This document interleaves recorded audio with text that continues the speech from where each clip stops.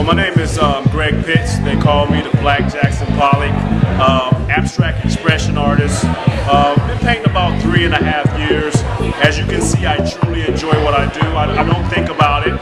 I just grab whatever medium that I can, and at that point, I create, and this is the end result right here, which you see.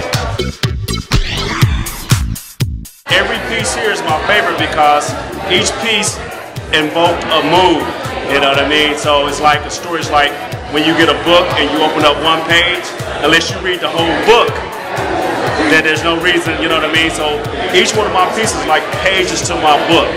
So it's like a story.